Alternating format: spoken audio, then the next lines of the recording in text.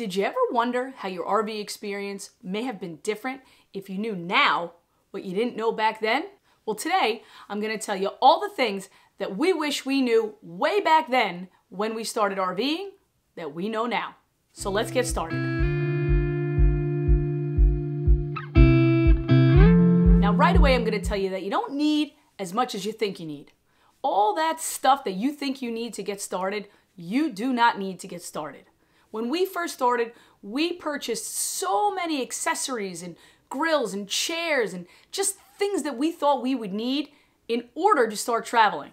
Well, you don't need them. I can't begin to tell you how many of grills we've gotten rid of, how many camping chairs we've went through. I mean, personally, I go through a camping chair a year because I find a new one that I think I like better. Well, you don't need all that stuff. I mean, the beauty of RVing is that you can get out there and do more with less. I mean, that's the whole idea.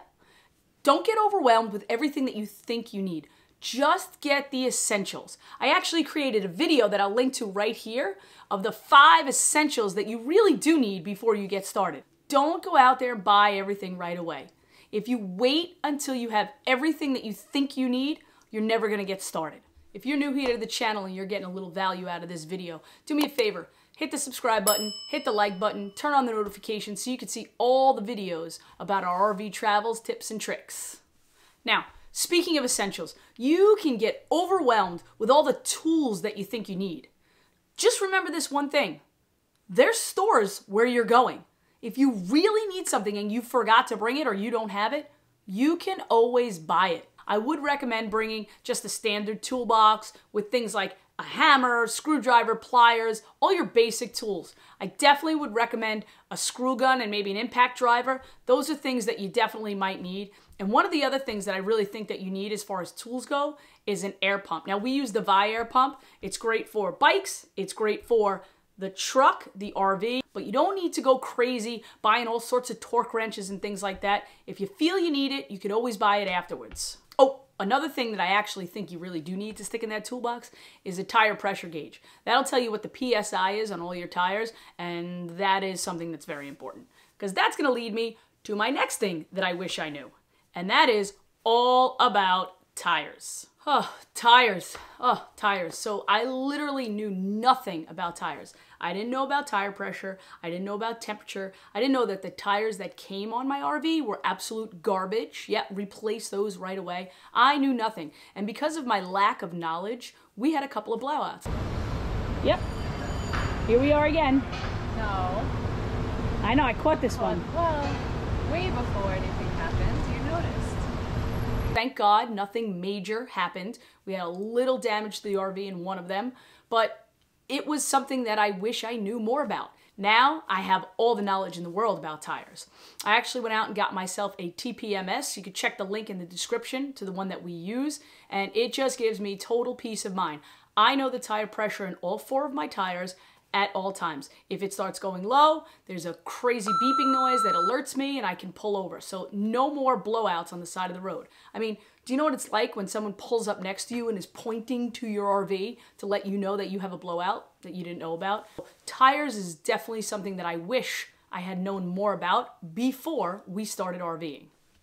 Hey, comment below if you are a new RVer. I'd love to connect with you and hear all about your travels. Now, I also wish that I knew that getting there, the journey, was actually part of the adventure. You see, in our first couple of RV trips, we were go, go, go, go. Get to the destination as fast as we could, set up, and stay there for as long as we could. Now, since we've been doing it for a couple of years, we've learned to take our time and get there at our own pace. We have figured out a way to kind of maximize our driving days, stopping, seeing some sights on the roads. In fact, I created a video about one of our driving days that I'll click to it right here. But getting there is part of the adventure. In fact, I know that there are some other YouTubers that try to kind of instill this 330 rule. They don't drive any more than 330 miles in a day, and they make sure that they get to their location by 3:30 in the afternoon. Taking your time and finding things along the way that you can stop and see. I mean, there's so many places that are really cool to check out here in this country that you shouldn't just fly right by them. So taking our time is something I wish we knew before we started. How to properly plan your route is also something I wish I knew before we started. You see, crowded campgrounds are the normal these days. You're not going to pull into a campground on a busy weekend and just expect to get a spot. Those days are long gone, especially with the influx of new campers, which is fantastic. More and more campgrounds are becoming crowded. Planning our route is something that I wish I knew how to do better when we started. See, I would just kind of like open up a map and see where we were going. Now we use tools like roadtrippers.com to plan out our route much better. And you can check out that video too right here if you like. Maybe you have a backup plan. Maybe if the one campground you're gonna go to is filled, then you have a backup for that. So just being a little more planned out and thoughtful is something that I wish we knew before we got started. Being a new RVer can be very overwhelming. If you're looking to get a head start, check out this video right here that I created, and we will see you on the road.